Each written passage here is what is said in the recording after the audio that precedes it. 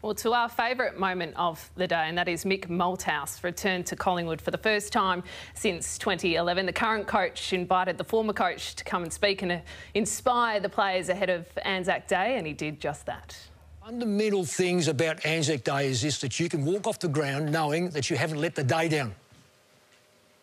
It's one of the greatest moments of a coach and a player that you will ever have.